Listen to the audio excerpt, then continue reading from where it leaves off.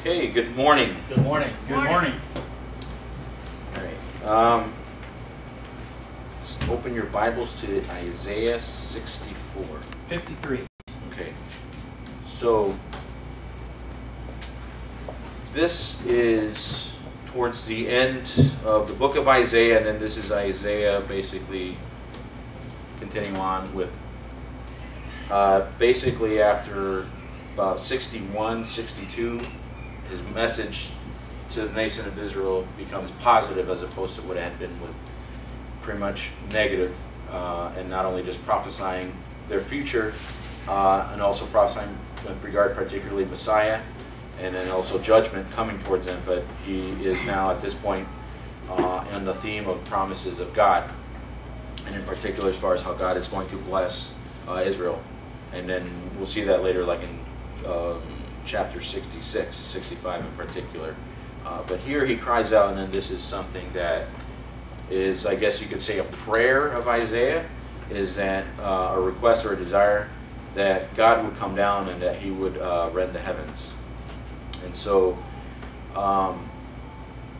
this, again, now you're asking, okay, how does this pertain to the whole subject of revival and then what we've been looking at? And so we're looking at kind of basically the phases, just to review the outline again, is that when you see your need, or you feel your need with regard to revival, that you need God's reviving presence, you see, okay, there's got to be something more. So you start off with just acknowledging the fact that there's something beyond where I'm at right now that I have necessity of.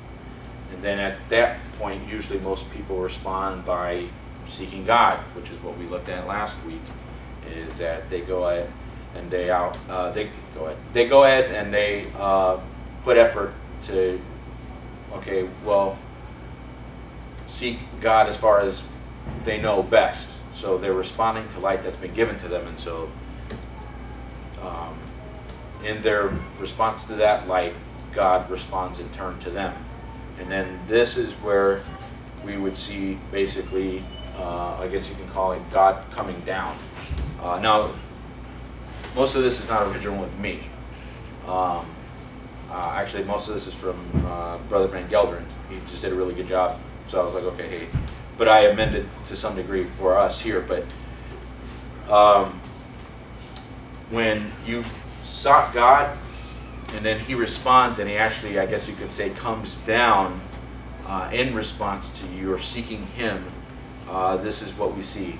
Now, in his outline, he's speaking primarily corporately of God's corporate manifestation, or his manifestation to people's corporate requests. But the thing is, this still applies to a person individually, and that is that when you seek God's presence and you seek God, he will be he will be found of you. You seek him with your whole heart, and then he comes down and he manifests himself. So God coming down, he explains it as this at the end of verse 1, is that the mountains might flow down at thy presence. He also speaks at the end of verse 2 that the nations may tremble at thy presence.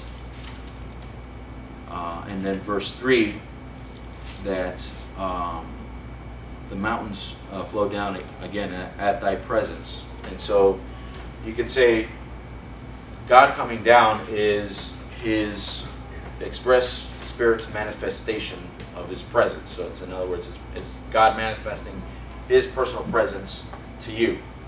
Now that obviously starts individually as you seek him, and then that would spread corporately as individuals gather together to seek his presence, and then he will come and manifest himself. And so you have God's manifestation, which basically that's our need. Okay? In other words, we need God's presence. We need the not just to acknowledge the fact, okay, yeah, he's here, he's alive, but we need, I guess you could say, that special touch in our life from him, so that we would step out. And we'll see this also. We see this primarily in the book of Acts, where we'll be looking at when God manifests his presence in our life, which is us walking in the Spirit. What God does as a result of that, which primarily is boldness and preaching the gospel, among other things, but that's primarily what you'll see. Okay, so there's three dynamics that are involved here with having God come down or God manifesting His presence. The outline calls for, it says, intercession for the present, and that is basically right now. And that is, He's asking, his question here, or his desire in verse 1 is that, oh, that thou wouldest rend the heavens, that thou wouldest come down, that the mountains might flow down at thy presence. Okay, so I know it's kind of silly, but like, what did he ask? I know we just read this question, but what did he ask specifically?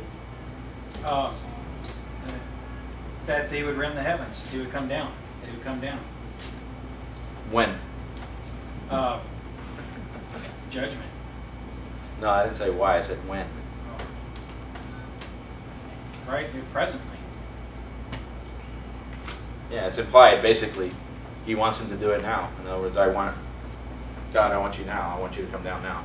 He didn't specifically state now, but the implication, the idea there is that good question. Do it now. Come down now.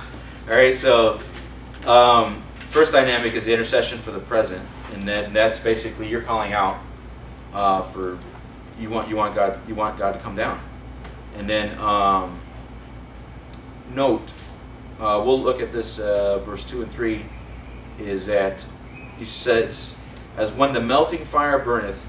Okay, that's in the manner in which he wants him to come, as far as he's wanting God to manifest himself in that manner. The fire that causes the waters to boil. And here's the reason why. At least one of them is to make thy name known to thine adversaries, that the nations may tremble at thy presence. And then when thou didst terrible things which we looked not for, thou camest down. All right. So his purpose is that he's basically asking on the behalf. He wants God's personal presence. You know, he's personally desirous of God's presence, and beyond that, he also wants it. He's asking on the behalf of for the adversaries and for the nations that don't know God, so that they would tremble at His presence. Which is kind of odd, but he's actually, that's intercession. That's asking on the behalf of another. That's basically what an intercession is.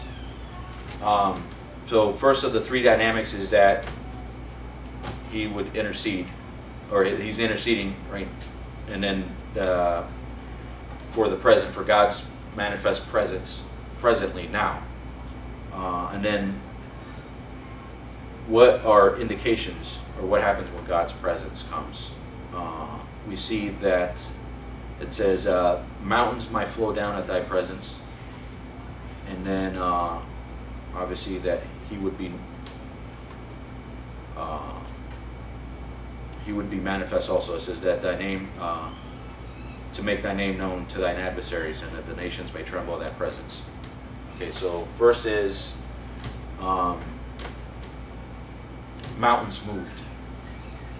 Mountains moved, or mountains flow down. Mountains melted. That's how he's gonna later describe it in verse 3. Or basically mountains flowed. Mountains flowed down. Mountains moved. You could say, yeah, judgment, but what are usually mountains representative of? When we need faith. It's an obstacle, basically. Yeah.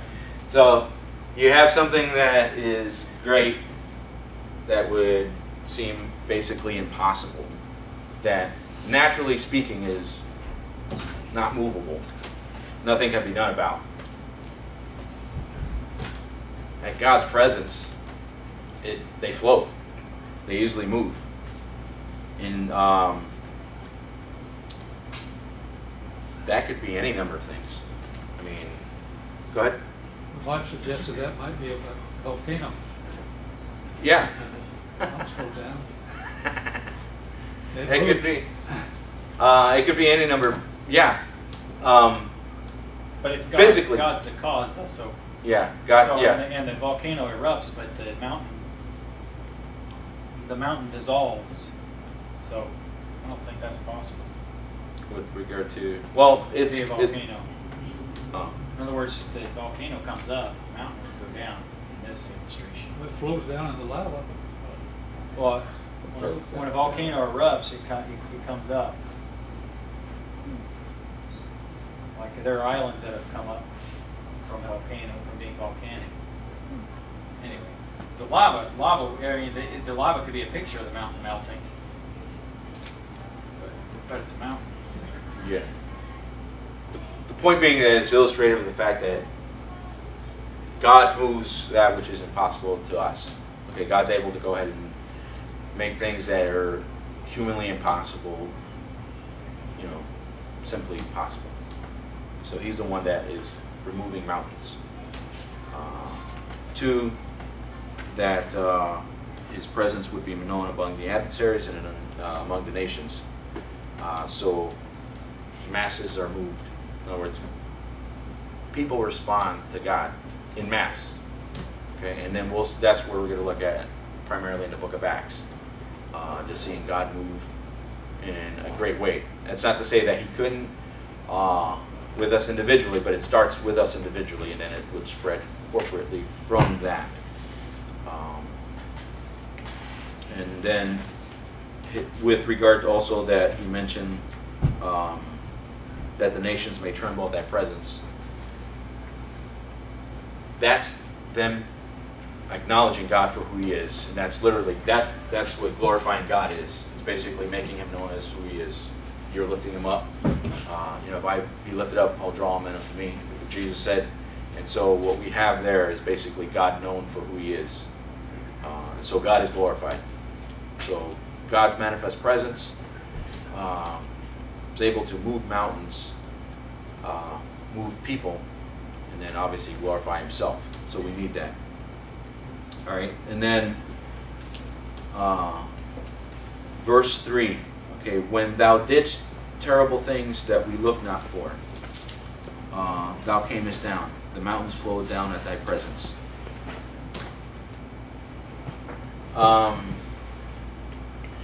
Verse 3, first word, when.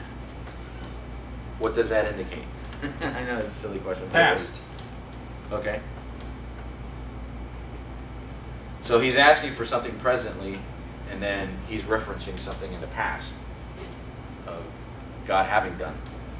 He says, okay, when thou didst terrible things. So in other words, God's done this before. He's very capable of doing it again. So he had a present need, and he's asking God to act now, but he's looking for inspiration in the past as well. He's, by the way, not only just in Deuteronomy, but in Leviticus, and you can go through all of the Old Testament. And even, well, I think right now immediately the first thing that comes to mind is 1 Corinthians, that we're told that these things were written aforetime for our learning and admonition, that we should not, lust after the things that children of Israel did. And so we learn from the past, and also that the landmarks that Israel set up and were not to be removed are primarily there so that when the children, this is God's specific statement towards them with regard to that when the children were to walk by and then they were to ask, they would tell them of what God had done, previous victories, God's accomplishments through them, and those types of things. So God purposely structured or designed certain things in people's lives for that reason, so that it would be told and that it would be continually, and we're to pass down from one generation to the next with regard to God's wondrous works. We also see, especially you see this in the book of Judges, that there are generations that arose up that knew not the works of God, or that the previous generation had failed to instruct the upcoming generation, and as a result they had a disconnect there. And it wasn't that God still couldn't have worked in their generation, but it was a failure to where the upcoming generation could possibly have potentially being kept from straying had they been instructed with regard to God's works. It actually lends, faith cometh by hearing, and hearing by the word of God. All right. When we fail to really study out and examine the character of God and if you think about it, I mean, beyond anything else, this is also a history book. We have God's record of his interaction with humankind since basically the beginning, which would say, okay, we're going on a conservative estimate, it'd be 6,000 years ago, but say we'll go back 8,000 years ago of human history of how God interacted with man. And then my fear or my trepidation to want to go ahead and trust God for whatever it is that he's commanded me to do or whatever he's given promise for, but I still am doubtful of, is dissuaded and eliminated whenever I look into the Word and I see, okay, well, he's done that before, he's done that with this person, I'm really not much different. So that increases my faith, that builds me. Anyway, so that, I'm sorry, that was a little bit of a rabbit trail, but they look for inspiration at the past with regard to God having worked. Now, go to the book of Acts. Go to the book of Acts. We're going to be here for a little bit.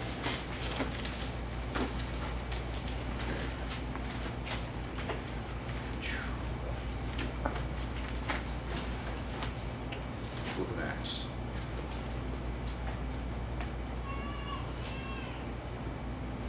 We'll start in chapter 2. Acts chapter 2. Verse 41. Okay.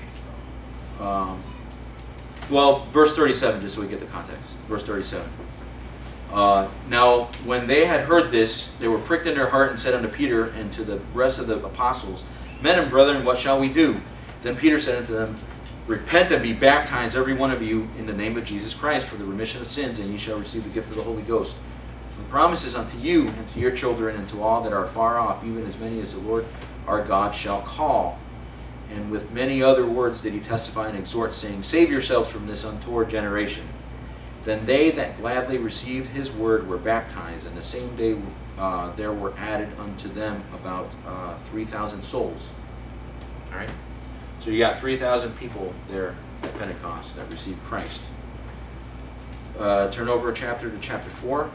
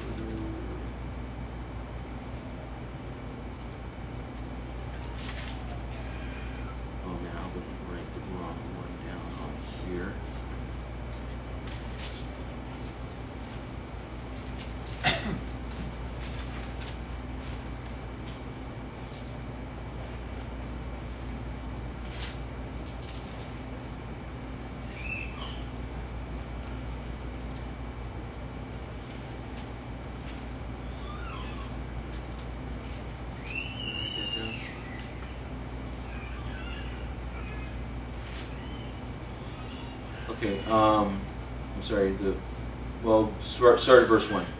And as they spake unto the people, the priests and the captain of the temple and the Sadducees came upon them, this is Peter and John, being grieved that they taught the people and preached through Jesus the resurrection from the dead, and they laid hands on them and then put them in hold unto the next day, for it was now eventide. Howbeit many of them which heard the word believed, and the number of the men was about 5,000. Okay, so now you got 5,000 people. Not much long after Pentecost that received the word, that believed on the Lord Jesus. Chapter 5. Chapter 5.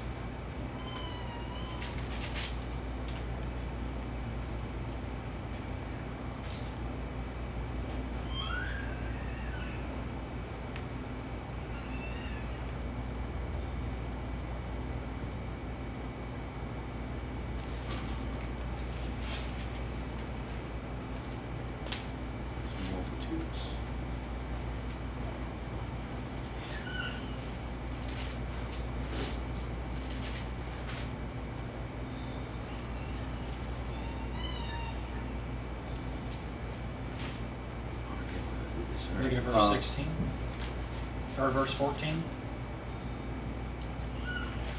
Believers were more added to the Lord, both multitudes, both men and women.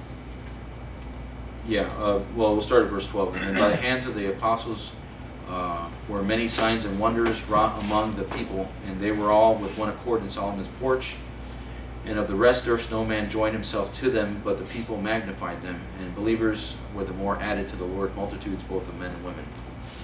Okay, so you have multitudes there.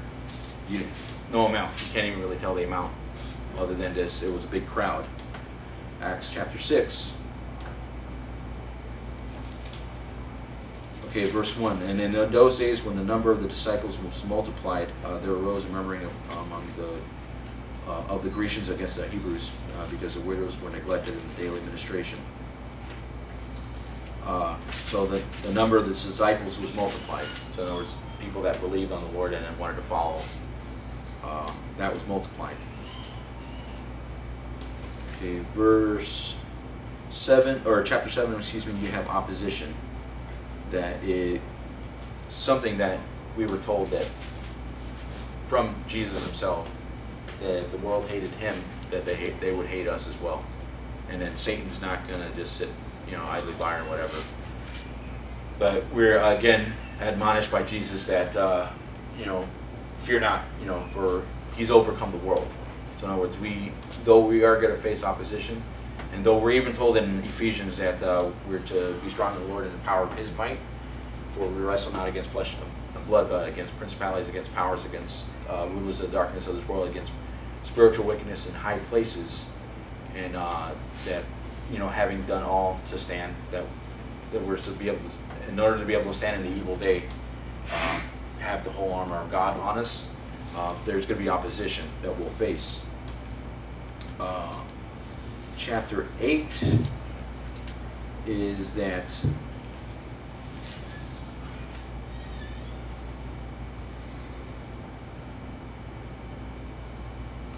the church was spread because of the persecution, and then it says, verse 1, that they were scattered about through the regions of Judea and Samaria, except for the apostles. And then we see also, not just of the Ethiopian eunuch, but that just previous to where the Holy Spirit calls Philip to go speak to the Ethiopian, he says, then Philip, in verse 5, or excuse me, verse 4, that, therefore they that were scattered abroad went everywhere preaching the word. All right?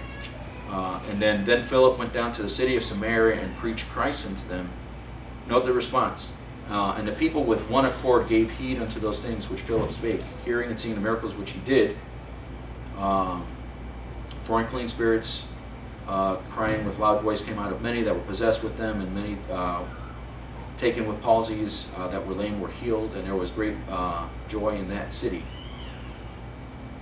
And then talks about Simon.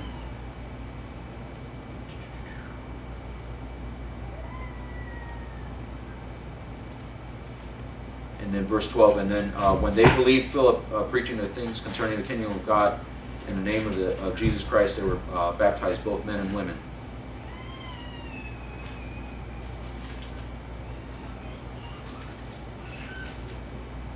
So you have basically the city of Samaria responding. It says exclusively of it that that the people with one accord gave heed unto those things which Philip spake. All right, so you have basically the city of Samaria being arrested, having their attention arrested with regard to the preaching, and many that believed there were baptized, and then they were joined into the church as well. Acts chapter 9.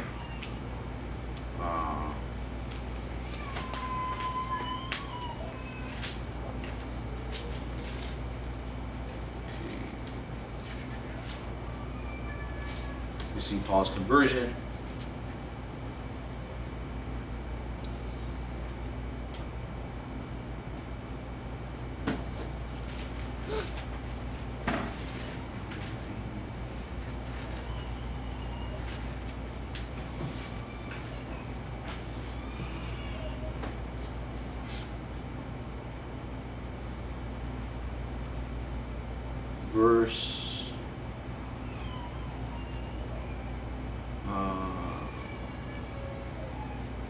Verse 20, and then straightway he preached Christ in the synagogues, that he is the Son of God.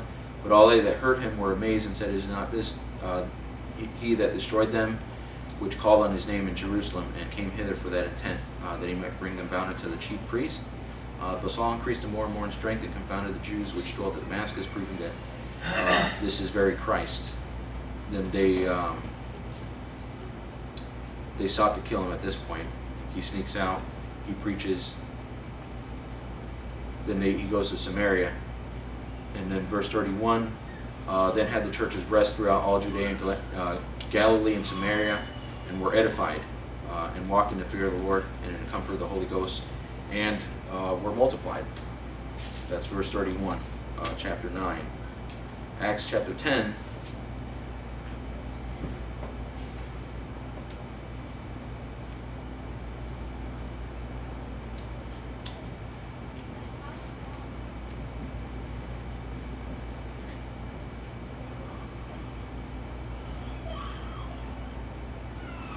I'll start at verse 34. It says, Then Peter opened his mouth and said, Of a truth I perceive that God is no respecter of persons, but in every nation he that feareth him and worketh righteousness is accepted with him. And then the word of God which God sent unto the children of Israel, preaching peace by Jesus Christ, he is the Lord of all. That word I say ye know, which was published throughout all Judea, and began from Galilee after the baptism which John preached, how God anointed Jesus of Nazareth with the Holy Ghost and with power, who went about doing good and healing all that were oppressed of the devil, for God was with him. And we are witnesses of these things which he both did in the land of the Jews and in Jerusalem, whom they slew and hanged on a tree. And so then verse 44, skip down. While Peter yet spake these words, the Holy Ghost fell on all them that heard. And then they of the circumcision which believed were astonished, as many as came with Peter, because that on the Gentiles also was poured out the gift of the Holy Spirit.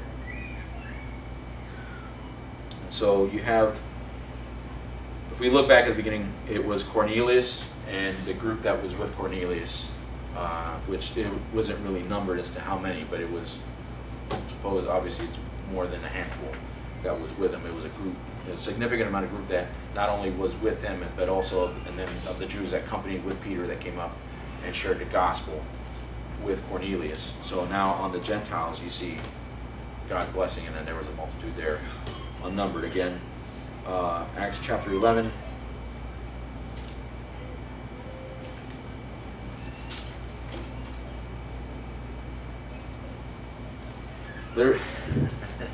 Literally, we're basically going to go through every single chapter, just about. Let me give a summary. Acts chapter 11, in Antioch, a great number, much people were added. Acts chapter 12 is where James is martyred, and then that's opposition. But the word of the Lord grew, and then the church was multiplied there. Acts chapter 13, basically almost the whole city. Now, beginning at something that of significance is beginning basically at chapter 13, working your way through the end of the book of Acts to chapter 28, is that when you read of the accounts of Paul preaching and the company that was with him preaching, or the gospel being shared and then people coming to Christ, there's going to be opposition, but you don't really see much of what we would consider the signs and wonders that had been previously demonstrated with regard to, not that salvation isn't supernatural, it is supernatural, but you don't see the supernatural manifestation of, I mean, you do see in a handful of instances, he calls blindness on that one man, and so boom, he's blind. In chapter 27, he's bitten with that poisonous serpent that jumps out of the fire when he's warming himself in the island of Melita when they're stranded there, shipwrecked. And then, he's not harmed by that poisonous serpent. And then the barbarians, that, as they're called, sitting there wondering, wow, okay, first they think, okay, this guy's got to be really wicked because death is following him. And then all of a sudden it's like he's not harmed. So this guy, they think, okay, he must be a god. He's from the heavens. He's some supernatural being that he's walking around not being harmed by poisonous serpents. But what you see is a reduction of the supernatural manifestation of those types of things, of what we would see the signs and wonders. But what you do see is, obviously, people being born again, opposition, multitudes obviously responding to the Word of God. So you look at, again, God manifest, people are drawn to Him. Okay?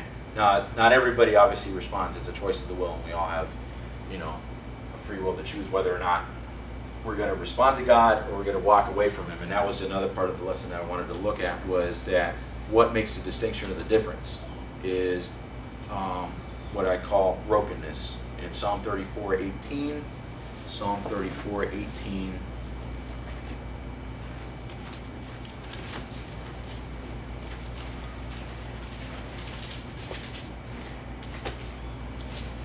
Okay, the Lord is nigh unto them that are of a broken heart, and that are and saveth such as be of a contrite spirit.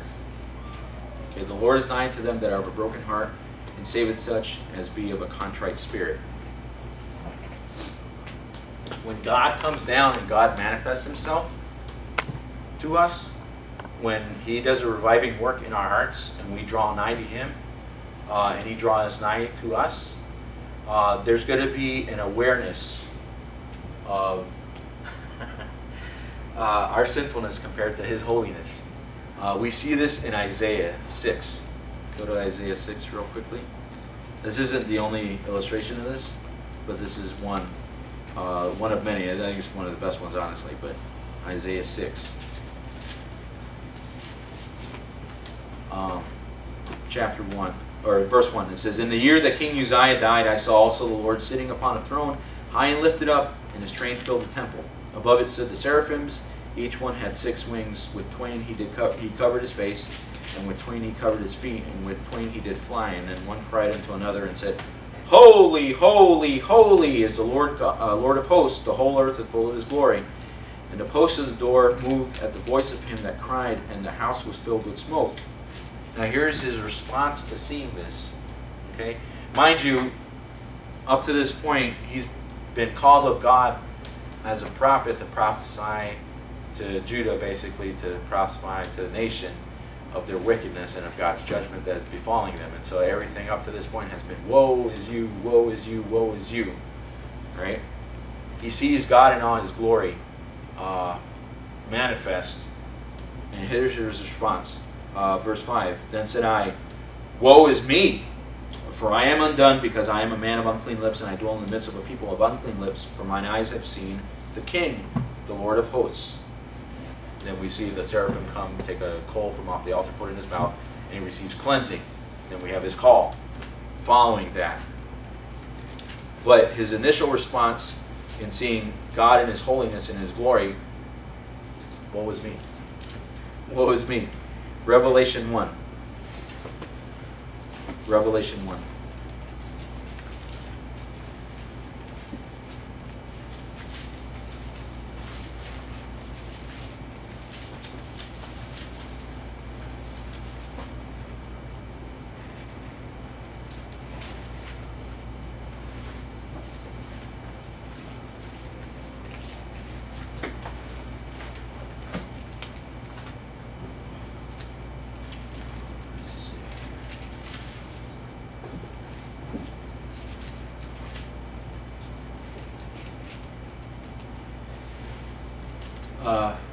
Technically, you start off at verse 9. It's a little lengthy, but I'll start there, and I'm going to skip down to verse 17, because 17 is actually where his response is.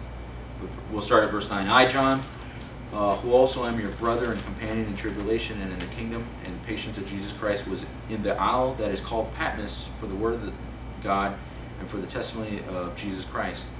Verse 10, "I was in the Spirit on the Lord's day, and heard behind me a great voice as of a trumpet, saying, I am Alpha and Omega, the first and the last. What thou seest, write in a book, and send it unto the 7 churches which are in Asia, unto Ephesus, unto Smyrna, unto Pergamos, unto Thyatira, unto Sardis, unto Philadelphia, and unto Laodicea. And I turned to see the voice that spake with me, and being turned I saw 7 golden candlesticks, and in the midst of the 7 candlesticks one like unto the Son of Man, clothed with a garment down to the foot, and girt about the paps with a golden girdle. His head and his hairs were like white like wool, as white as snow, and his eyes were as a flame of fire, and his feet like unto fine brass, as if they burned in a furnace, and his voice as the sound of many waters. And in his right hand 7 stars, and out of his mouth went a sharp two-edged sword, and his countenance was as the sun shineth in his strength. Now here's his response. Mind you, he said he's in the Spirit on the Lord's Day. So he's walking with God. He's clear conscienced. You can, for all intents and purposes, you can say, okay, I'm right with God. And this is the Lord's Day. I'm worshiping God. God basically manifests himself to him and is giving him a message. So he turns around and he sees God in his glory, and here's his response. Verse 17, and when I saw him, I fell at his feet as dead. Okay? I saw him and I fell at his feet as dead. Fear gripped him. Now mind you, this is, as he calls himself, the apostle or the disciple whom Jesus loved. Right? He leaned on Jesus' breast. He was one of the 3 that was actually on the Mount of Transfiguration and saw Jesus transfigure himself before with Moses and Elijah, and where Peter was with him as well, and he wanted to build 3 tabernacles and to remain there. He was also the one that would have been tasked with taking care of Mary, Jesus' mom, at the crucifixion, when Jesus said, son, behold thy mother, and then mother, behold thy son. And so you would think, out of all of them, who would be the most comfortable? But he sees God manifest in his glory. He falls at his feet as dead. Okay, Job 42. Job 42.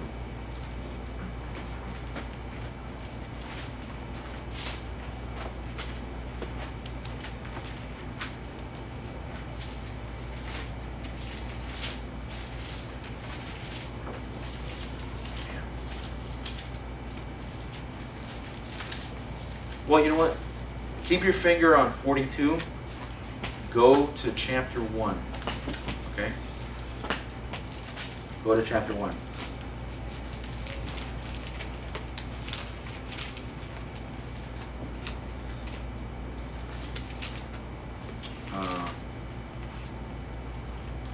We'll start at verse 8. Technically, if you want, you really should read the first. We won't do it for just because of lack of time. But you really should read the first 5 verses regarding Job, as far as how he's described his character. But this is God's description, verse 8 of Job. And then the Lord said unto Satan, hast thou considered my servant Job, that there is none like him in the earth, a perfect and an upright man, one that feareth God and escheweth evil. Okay, that's God's personal first-hand description of Job, his assessment of what Job is like. It says he's perfect and upright. There's none like him upon the earth. All right, now he gives that description later on in chapter 2 as well. And then skip to verse, now go to chapter 42. Chapter 40? 42. 42. We'll just start. We'll start in verse 1. His actual response is going to be verses 5 and 6 that we want to look at. But we'll start at verse 1 of chapter 42. It says, then Job answered the Lord. Now, mind you, okay, up to this point, beginning at 40. What's that? That's chapter 40. What's that? No, 42 is what I want to look at. Oh. No, you're okay. I see what you're saying. I think 40, Okay. verse 3. All right, so up to this point where we start off in 42, chapter basically beginning at 38, God is going to ask continual rhetorical questions to him. He spends 38, 39, 40, and 41 asking just continual series of rhetorical questions. Job had not sinned with his mouth, but he was starting to get a bad attitude because his affliction is a prolonged thing. We actually have no clue as to how many weeks or months it could have been that he was in his physical condition of being with the boils and the sores from the crown of his head to the sole of his foot after having lost basically everything except for his wife. And then just being in that pain, in that state, And then you have his 3 friends who come to him to console him, and then they challenge him with the fact that, well, God wouldn't do this to you unless you've sinned, so this is a result of your sin. And they're trying to convince him of the fact that, hey, you've sinned, but he in clear conscience is arguing with him, hey, look, I haven't. I really don't know why I'm being afflicted. I just know that I haven't sinned. So there's a part of the reason for the whole account being preserved is so that God could correct our thinking with regard to that, with regard to affliction, and correct their thinking. But also, so up to this point, he's asked a continual series of rhetorical questions. And now we're getting ready to see Job's response to everything here. He says, then Job answered the Lord and said, I know that thou canst do everything, and that no thought can be withholden from thee. Who is he that hideth counsel without knowledge? I therefore have uttered that I understood not, things too wonderful for me, which I knew not. Hear, I beseech thee, and I will speak. I will demand of thee, and declare thou unto me. Okay, now here's his reaction to seeing God, or getting to know God for who he is, in the light of his affliction. He says, I have heard of thee by the hearing of the ear, but now mine eye seeth thee. Wherefore I abhor myself and repent in dust and ashes. Right? That's it. We see a common theme here. He sees God for who he is, after being asked a continual series of rhetorical questions in his affliction. And he says, I know you for who you are. I abhor myself and I repent in dust and ashes. Okay. Isaiah cried out, woe is me. What was the other one that I just put down? We had John. Oh, John. Yeah, John fell at his feet as a dead man. When we see ourselves in the light of God's holiness, that should be our natural response. And that, I believe, is key or crucial to our being able to continue if we, in light of seeing ourselves, because God says his promise there in verse 30, Psalm 34:18 is that he's nigh to them that are of a broken and contrite heart. He's not going to despise those. And when we break in light of his holiness, and then we yield to what he calls us to, then we move forward and we progress. Because if you think about it, not everybody that was at Pentecost believed. Only 3,000 did. Were there more than 3,000 there? Well, sure. The few days after, you have 5,000 that responded, but not all that were there responded. There were some. If you look in Acts 17, when Paul preached at Mars Hill, his state, we'll look there real quick. He says, and some believed. Some said, okay, we'll heal you again, and then others just mocked and went away. So obviously not everybody responds. It's a free will choice. It's not going to force anybody to follow him. But the fact remains that we break when we see ourselves in the light. If we break, if we choose to break, if we choose to be contrite, to break, and then yield to what he commands and to what he leads, we'll see revival. That's how we continue on from the point of asking God, seeking God, and then him coming and responding. Now, he will respond. When we seek him with our whole heart, he responds. But that's the key. When we see ourselves in the light, and there's a contrast there, break. Okay, and I hope I'm not about being clear with that. We break. In other words, you can choose to harden yourself and say no and walk away, but you're not going to be able to be in a revived state. You're not going to have the blessing of God. You're not going to have the power of the Spirit upon your life. Those that do are the ones that are broken, contrite heart, and they break. All right. Any questions? I know it's I combined the two into one, is what I did there. But that's key and crucial, I believe, to not only just seeing revival, experiencing revival, and then going from the personal to be able to affect people corporately. And God is still very capable of working The key is, are we seeking Him? And then 2, do we believe that He's gonna promise, or that He's gonna do as promised? All right. Any questions?